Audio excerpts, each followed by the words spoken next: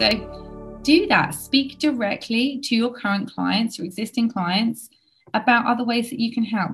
They already use your services. Why on earth would they not want more of you effectively? So please do that. It might feel a bit off. You might feel a bit awkward. Like, what if they say no? Well, like I've said before, they might well say no, but not all of them will say no. Okay. I've said this before. You will hear no. Get okay with hearing no. No happens. No happens to me. No, it's going to happen to you. It's how you deal with no.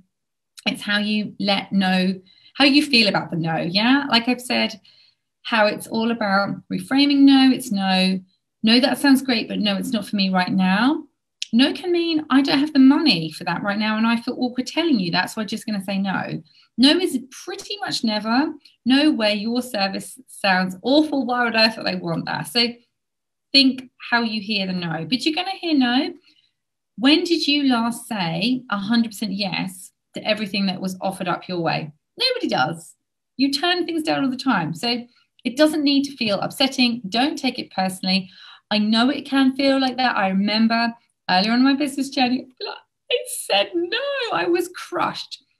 You've just got to decide how you want to feel and react to those no's. So you will hear no, but you will also hear yes. People that already work with you are going to want more of your help and support. So why not let them? Yeah, why not allow them to have more access? I've mentioned this before. I would find rehab really, really challenging. I would find that a real drain from a time commitment. Why would I not want that done for me? Yeah. What about people that they've got the time, they've got the money, they don't have the skill?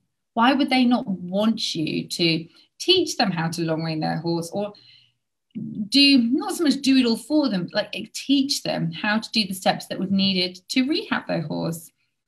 People need support. Like you can feel really like isolated as an owner. Why would they not pay for that? They will. You already help them. Why would they not want more? It's a bit like if you have, I bet all of you watching this have riding lessons from time to time, whether it's regularly or not. If you had a big championships coming up, why would you not want an extra lesson? You would. You'd be asking your trainer, I want to fit 2 more sessions in before X. It's exactly the same. Yeah. It's just how you see it. Don't project onto your clients. It's not up to you to decide what your clients will and won't like. Yeah. If they have you every 6 months, why on earth would they not want you every 3 months? Yeah. Is it because they think 6 months is sort of standard practice? Is it that they just didn't know they could have more of your services? They won't unless you tell them. Okay. Next way to make more money, up your prices. That might sit well with some of you, and some of you might be like, oh, I couldn't do that. Well, upping your prices, to me, it doesn't have to be drastic. It's 2 ways to see it. It doesn't have to be drastic. Like you could add your prices, up your prices by say £5, $5. It can be a small increase, but that adds up. You know, a small increase, add up, number of horses per month or per week.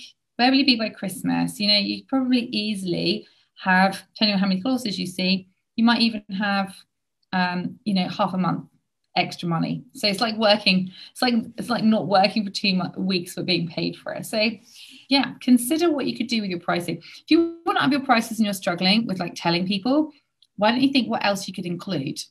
So rather than say, well, last week it was 50, now it's 60. Why don't you say, look, I'm revamping how I help people.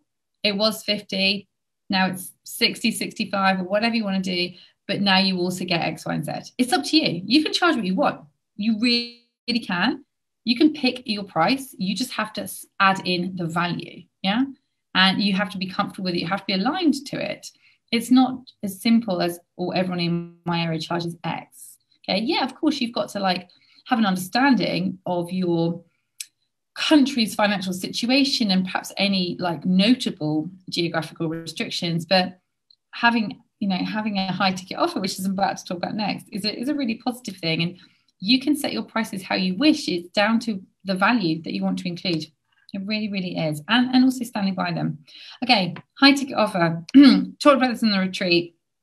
Kat, who I've worked with before. Lovely Kat, if you're watching, big hello. She was so inspiring on the retreat, talking about how having a higher ticket offer, which is something that we developed together, has just changed everything. She feels more aligned. She needs less clients. It is so much easier. Here's a question for you. Is it easier to sell something at £5? You want £500, say. Is it easier to sell something at £5 to 100 people? Or is it easier to sell something at 500 to one person? Now, I bet lots of you thought, oh, it's just easier, £5. You're like like a mini ebook, something really small. Oh, that'd be easy. People will definitely want. It's only a £5. I could get 100 people to buy that. Getting 100 people to commit, remember to check out, pay their money, is actually quite hard work. Yeah, it's doable. It's not impossible at all, but it's more hard work than you'd think. You need a bigger audience for starters. Like, you need to be able to get in front. You don't need to be able to get in front of 100 people. You probably need to be able to get in front of a minimum of 1,000 people to get 10% of them to say yes. Do you have that? Possibly not. You also need the systems in place. Like, what if 100 people all want to ask a question? Even though they're only paying £5, you'd be amazed. People can take a £5 investment sometimes, as seriously as a larger investment, and want to ask questions, or it's not here, I can't find it. It's always in their junk folder, but they can't find it. You could actually have to do quite a lot of work. Like, could you handle 100 people emailing you? Like, I don't think I could. So what would you do? Yeah.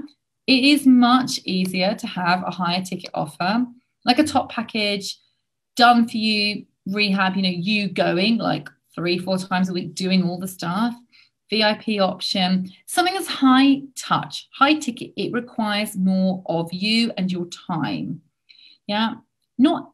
It might be scary, but do you know what? If you don't create something, how can anybody say, yes, please? Yeah, it needs to exist. Talk about it in the retreat. Think of the wine list. You look at the wine list. You might look at the cheap one and think, no, I'll upgrade. I can do better than that. Probably go jump to the most expensive and think, oh, I don't want to spend £300 on a bottle of wine or whatever. Stick with the middle. Most people will always go with the middle option. But the beauty of having your low, your mid, and your high ticket offer is the mid offer, which is your core service, your in-person treatments. It makes that seem amazing value. It just makes people feel like they haven't gone for the basic option either. Okay, so you need one. Yeah, just focus on the clients you look after and what they actually need. What are the problems? What are the struggles? And how can you help them? There's just so much good in a high ticket offer. It's going to mean more work on your part, so you need to charge accordingly for that. And it's got to meet the needs of the client. But there's so much you can do. So that is, in a nutshell, how you can up your income in 3 easy steps. Can't wait to hear which ones you're going to implement first. Do let me know in the group. Take care. Bye.